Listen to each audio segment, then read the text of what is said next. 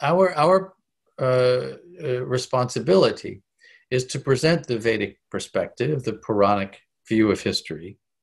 I believe that Srila Prabhupada created the Bhaktivedanta Institute because he wanted his scientist disciples, and remember, he was very proud of his scientist disciples. He didn't say, reject your education in science.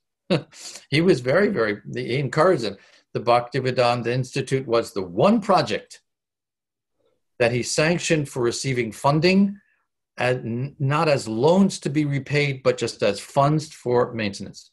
It was the one project that he would support without saying you have to repay the money. That's how serious he was about wanting to see Krishna consciousness established by the Bhaktivedanta Institute as scientifically respectable.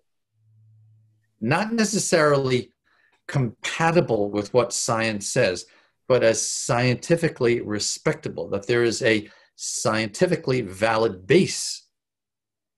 Meaning that if someone with an open mind applies their intelligence to understanding the Puranic explanation of the cosmological history, that they will find something reasonable there to consider.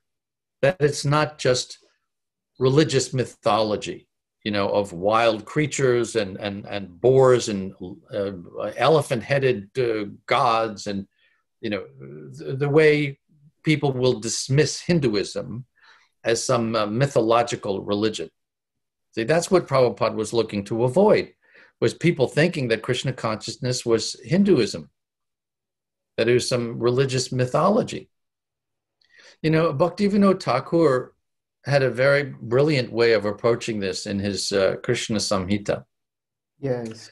Where he presented the Bhagavatam in a way that would be acceptable by intellectual readers.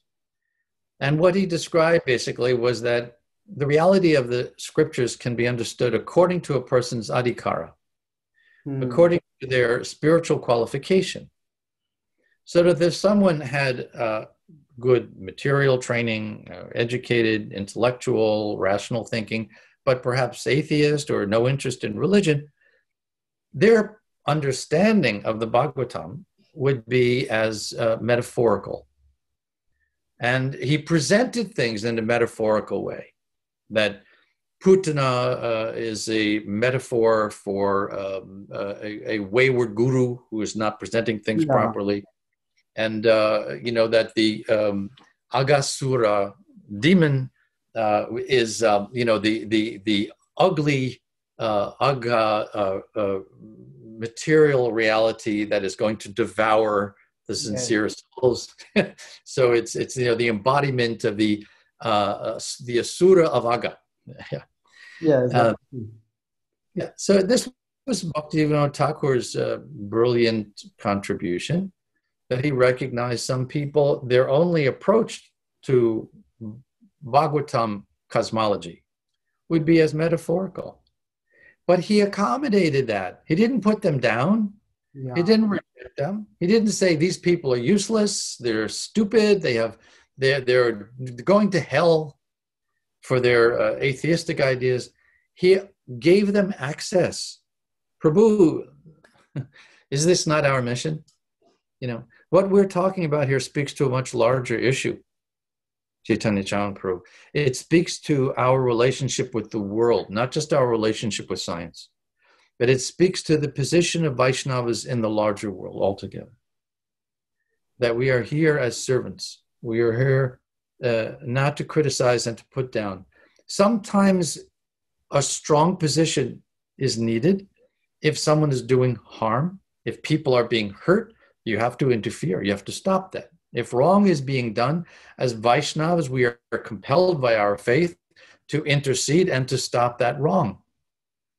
But there's a way to do that. It's from a place of love. It's from a place in our heart that says, this person, because they are so misled, they are so unaware of their own spiritual divinity, they're doing harm. So they must be stopped. It's the same, but it's from a place of love. This is so many points you made. Amazing. But I'll just try to recap and then you can elaborate, is that? So often we take the metaphorical understanding as a compromise, as something which is undesirable. But what you are saying is that the metaphorical understanding could be an expression of compassion. Yeah. So for those who, so we could say that there's a literal understanding, there's a metaphorical understanding, and we could say maybe transcendental understanding. Exactly. So Bhaktivinoda Thakur talks about this in the Krishna Samhita. So for some people, the literal understanding will be utterly unacceptable, and the transcendental understanding will be inaccessible presently, based on the level of consciousness. So the only thing that would be that could make sense to them would be the metaphorical understanding. Yes. And Bhaktivinoda Thakur has provided it that way. So it's rather than a compromise, it's actually compassion, to provide them some way to engage with this wisdom, rather than simply dismiss it or feel threatened by it. Now we are coming in our discussion to the heart of Srila Prabhupada's mission, to the heart of Krishna consciousness, to the heart of our entire Guru Varga, is that we, paradukka dukhi, our only discomfort is seeing that other people are suffering. And our job is to not alienate them, but to bring them to Krishna.